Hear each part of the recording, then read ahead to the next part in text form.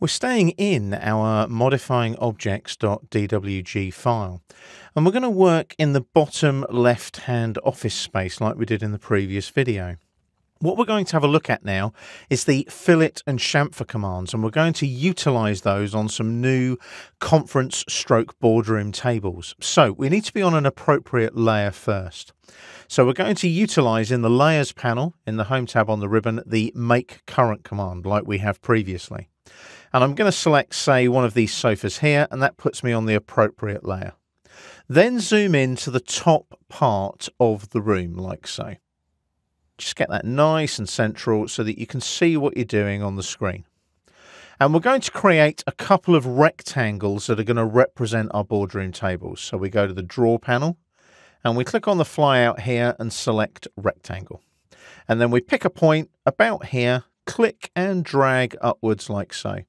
And these are going to be 3000 millimeters or 3 meters like so, and then press the comma key, and then 1250 for the width of the table. So they look like that. We're going to select this now and right click and use copy selection. We'll use the top left corner of the existing table and just drag across using your polar tracking and click there like so, and then enter to finish. So we've got 2 conference tables.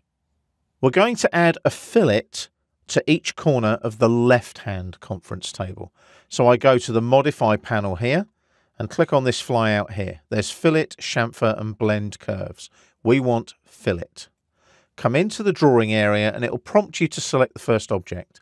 You don't want to do that yet because you haven't set a radius. So it's a right click and radius like so. The fillet radius will be 200 millimeters in this case, and press enter. And then it prompts you to select the first object. Now that will only do one corner. If you right click again and select multiple, this will save time and you work your way around selecting each corner, the lines that form each corner like so. If I hadn't chosen the multiple option, what would have happened is I would have had to have done each one of these individually, executing the fillet command. I then press enter to finish. Now, you might think that's a time saver. There's an even bigger time saver in the fillet command, because what we're filleting here is a closed polyline, a rectangle. So I'm going to undo what I've just done. And I'm going to go back up to the fillet command, come into the drawing area and right click and select my radius again and set it to 200 again and press enter. This time I'm just going to right click and select polyline. All I've got to do is select the polyline, click, and it does all 4 corners at once. Regardless of how many intersecting vertices I've got on a closed polyline, it will add that fillet radius to each of those intersecting corners. How quick and cool is that? Much quicker than doing them individually. Let's have a look now at the chamfer command. It's a similar workflow. So we go back up to the Modify panel, click on the flyout and select chamfer this time. We come into the drawing area and again we're being prompted for our first line. Right click and you've got 2 chamfering options. You've got distance and angle, and depending on which one you want to use, you can use the method option here to select either distance or angle to chamfer your objects. I'm going to use distance in this case, and the first chamfer distance is going to be 200, enter, and the second chamfer distance will default to 200 as well. I'm going to press enter to accept that to give me a 45-degree chamfer. You'll see what I mean in a moment.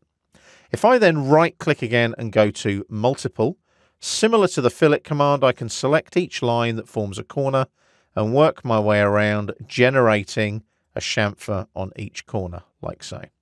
So I've worked my way around like so, and then I press enter to finish. Now, the lovely thing is the chamfer command also has that polyline option. So I can go back up to undo on the quick access toolbar.